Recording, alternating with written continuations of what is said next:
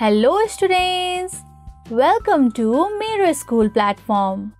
Tell me, what do you do first when you wake up? Obviously, you will brush your teeth. तिमी सधैँ किन brush गर्छौ त? पक्कै पनि आफ्नो दाँत सफा राख्नको लागि र जर्म्सहरुबाट प्रोटेक्ट गर्नको लागि हो। यसरी आफ्नो दाँत मात्र नभएर आफ्नो शरीरलाई नै सफा राख्नुलाई पर्सनल हाइजिन भनिन्छ। तिमीले पर्सनल हाइजिनको रुल्स फलो गर्यौ भने मात्र तिमी हेल्दी हुन्छौ। यस भिडियोमा हामी पर्सनल हाइजिन र यसको रुल्सहरुको बारेमा डिटेलमा पढ्ने छौं। But before getting into the topic, I want you to sit in a good posture with your back straight. Let's begin. Do you know why you cut your nails when they become bigger? Because in big nails there can be dirt inside the nail. So, to prevent dirt, you should always keep your nails short. The cleanliness of the body and clothes of an individual is personal hygiene. Personal hygiene भनेको आफ्नो body र लुगालाई सफा राख्नु हो। मान्छे सफा भयो भने मात्र उसलाई सबैले माया गर्छन् र उनीहरूलाई कुनै रोग पनि लाग्दैन। त्यसैले तिमीले पर्सनल हाइजिन मेन्टेन गर्नुपर्छ है त। के यो पर्सनल हाइजिन एक दिन मात्र गरेर पुग्छ त? पक्कै पनि होइन। पर्सनल हाइजिन तिमीले एभ्री डे बिहान उठ्न साथ स्टार्ट गरिहाल्नुपर्छ। जस्तै बिहान उठ्न साथ बेड मिलाउने, ब्रश गर्ने, नुहाउने, खाना खानु अघि हात धुने, नङ काट्ने एसेट्रा। यति मात्र नभएर हामीले आफ्नो बडी अर्गन्स जस्तै आँखा, नाक, कान जस्ता कुराहरूलाई पनि सधैँ सफा राख्नुपर्छ। अझ यो एजमा त गर्ल्सहरुको मेन्स्ट्रुएसन साइकल सुरु भएको हुन्छ। मेन्स्ट्रुएसन साइकल भनेको एभ्री मन्थ हुने पिरियडिक साइकल हो। यस्तो बेलामा केटीहरुको रिप्रोडक्टिभ अर्गन्सबाट ब्लिडिङ हुने गर्छ। यस्तो बेलामा त झन् अझै धेरै केयर गरेर आफ्नो बडीको सरसफाई गर्नुपर्छ। फर्स्ट टाइम मेन्स्ट्रुएसन हुँदा ब्लड देख्दा डर लाग्न सक्छ, बट यसमा डराउनु पर्ने कुनै पनि कुरा छैन। यो नेचुरल प्रोसेस हो। यो सबै फिमेल्सहरुलाई 10-11 को एजदेखि 48-49 को एजसम्म हुन्छ। यसको बारेमा डिटेलमा हामीले हायर ग्रेड्समा नि पढ्ने छौं कि यो किन हुन्छ, कसरी हुन्छ भनेर। यसको बारेमा तिमीले आफ्नो मम्मी वा एल्डर सिस्टरहरुसँग पनि सोध्न सक्छौ। ब्लिडिङ भएर रिप्रोडक्टिभ अर्गन्स फोहोर हुने भएकोले girls must take special care of there reproductive organs for there cleanliness during menstruation. Menstruation साइकलको टाइममा मात्र नभएर अरु बेला पनि both boys and girls should keep their reproductive and excretory organs clean. Similarly, we should take care of our clothes as well. लुगा फोहोर हुन साथ धोइहाल्नुपर्छ। फोहोर लुगा लगाएमा डिजिजेस लाग्न सक्छ। पर्सनल हाइजिनको केही रुल्सहरु छन् जसले हामीलाई हेल्दी बनाउँछ। अब हामी पर्सनल हाइजिनको रुल्स के हुने रहेछ भनेर हेरौं है त। यो रुल्सहरुलाई ध्यान दिएर हेर है त, किनभने यो डेली लाइफको इम्पोर्टेन्ट एक्टिभिटिजहरु हुन् र यसलाई फलो गर्नै पर्छ। We should take a bath every day. It keeps our body neat, clean and healthy. हामीले सधैँ नुहाउनु पर्छ। सधैँ नुहायो भने हाम्रो बडी सफा हुन्छ र हामी हेल्दी हुन्छौं। We should wash our hands with soap and water before and after taking our meals and after using the toilet. It protects us from diseases.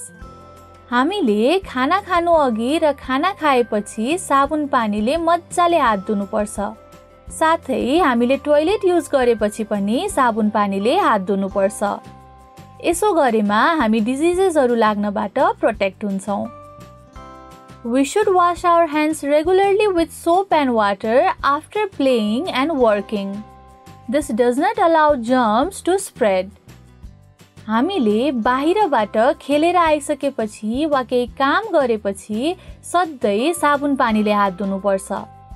यस्तो गरेमा हाम्रो हातमा जर्म्सहरू बस्न पाउँदैनन् र जर्म फ्री भएपछि हामी हेल्दी हुन्छौं। We should trim our nails every week. यहाँ trim भनेको काट्नु हो। हामीले हाम्रो नङ हप्ताको एकचोटि नेल कटरले काट्नै पर्छ, नत्र नेल्समा फोहोर जम्मा हुन्छ र त्यही फोहोर नङ भएको हातले हामीले खाना खायौं भने हामी बिरामी पर्न सक्छौं।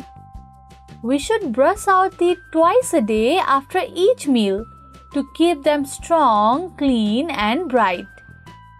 हामीले हाम्रो दाँत दिनको 2 पटक बिहान र बेलुका खाना खाइसकेपछि माझ्नुपर्छ। यसो गर्नाले हाम्रो दाँत बलियो, सफा र चम्किलो हुन्छ। We should rinse our mouth after eating anything. यहाँ rinse भनेको कुल्ला गर्नु हो।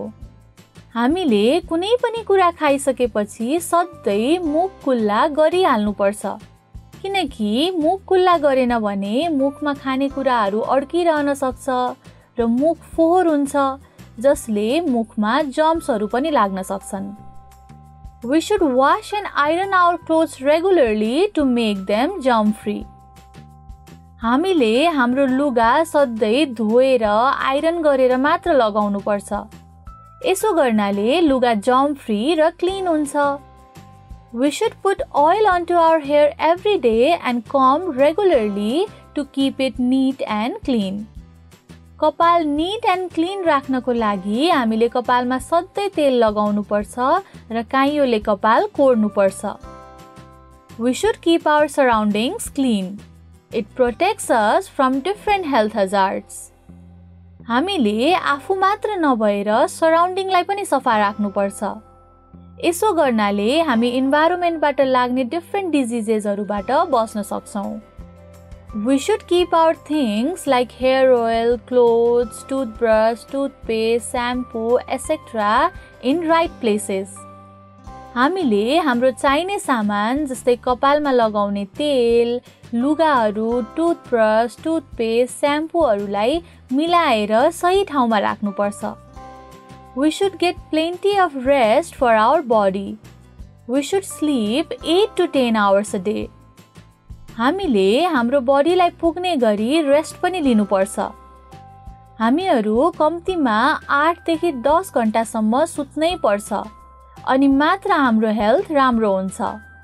तिमी पनि सधैँ फुल रेस्ट पुग्ने गरी टाइममै सुत्ने र टाइममै उठ्ने गर है त। यी सबै पर्सनल हाइजिनको रुल्सलाई ध्यान दिएर हेर अनि आफ्नो लाइफमा दिनदिनै फलो पनि गर है त। पर्सनल हाइजिनले हामीलाई डिजिज र जर्म्सहरूबाट बचाउँछ र हामीलाई हेल्दी र ह्याप्पी राख्छ। त्यसैले हामीले सधैँ पर्सनल हाइजिन मेन्टेन गर्नै पर्छ। Now we are at the end of this video.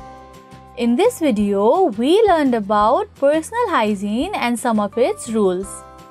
तिमी पनि आफ्नो घरमा आफ्नो पेरेन्ट्स, आफ्नो साथीहरू सबैलाई पर्सनल हाइजिन बारे सल्लाह सुझाव देऊ है त, किनभने यो सबैले दिनदिनै फलो गर्नुपर्ने कुरा हो। But before that, clean your eyes with clean water and give rest to your eyes.